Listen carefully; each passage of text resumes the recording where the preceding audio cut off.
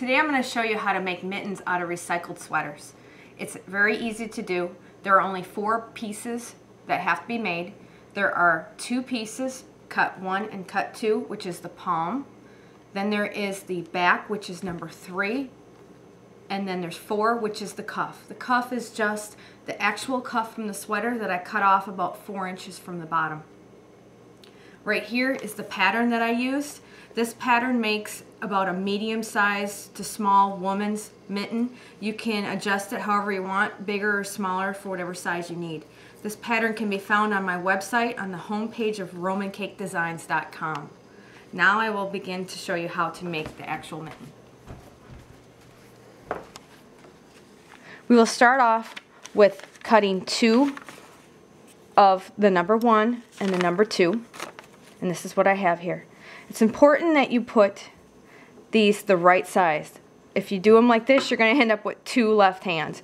You're going to want to put them like this with the good sides up, and then you're going to take piece number 2 and you're going to place it on top of piece number 1 with the good sides together, just like this.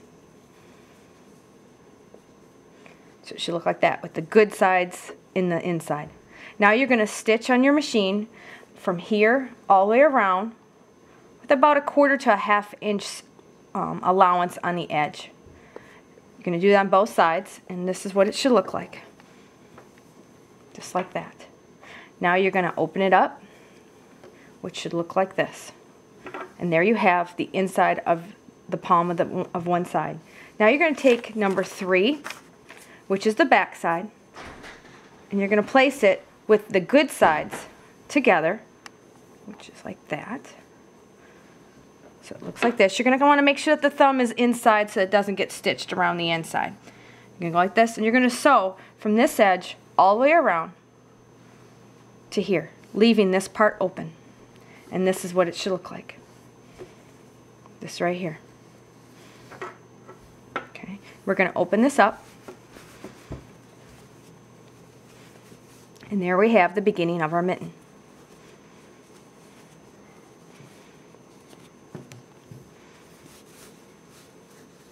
Just like that. Okay. These mittens have a lining inside, which makes them very warm. I like to use fleece. So what you're going to do is you're going to repeat what I just did with fleece, which is what I have here. Again, I just cut out those same pieces, stitched it around like I said, and had it like this. So now I've got this part right here. Now you're not going to turn your lining inside out. You're going to keep it the way it is. And now what you do is you just put your hand inside, okay, and you're going to insert it inside of the mitten, just like that. Okay. So it should look like that. Now we're ready to put the cuff on it. So we're going to take our cuff. You're going to make sure that you don't turn it inside out. You want it exactly with the seam, the bad seam inside. And then the end of it, this cuff was like this, that end will be placed inside first. I'm going to stick it in there.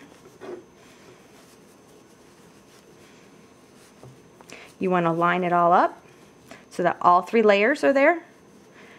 And you're going to place it onto your sewing machine, and you're going to stitch all the way around. You can cut off any extra if you need to, and it will look like this. It should look just like that. Now you're going to take it, and this is where it becomes a mitten, and you pull it out, pull it over, and there you have your mitten. I would advise you to maybe take a small stitch and stitch around to make sure that this doesn't come back, or you can put a button on it, and there you have your mitten. Very simple. Again, you can find my pattern at romancakedesigns.com.